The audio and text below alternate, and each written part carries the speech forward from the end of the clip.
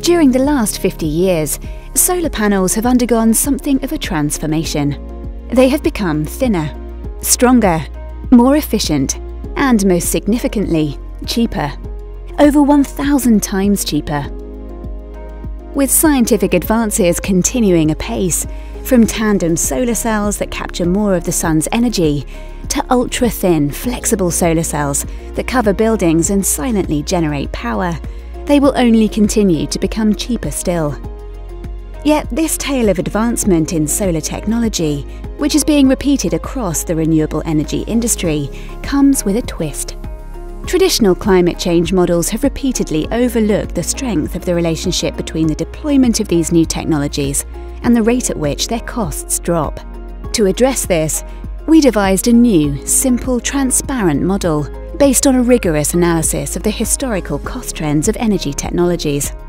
By taking account of the consistent increases in deployment of solar, wind and energy storage technologies and associated steep decline in their costs, our research has yielded a unique perspective on progress towards achieving the climate goals set by the 2015 Paris Agreement. In our new report, we calculated the impact of a decisive transition to renewable energy, in which the world continues to promote clean renewable energy and storage technologies at current rates for the next decade, gradually slowing down when renewables begin to dominate.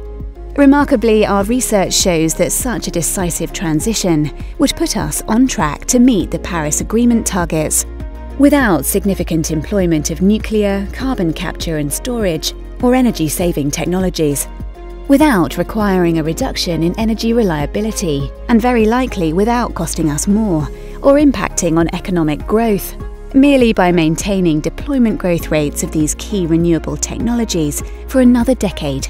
In COP26, there's an opportunity to reach consensus on the path to achieving the Paris targets.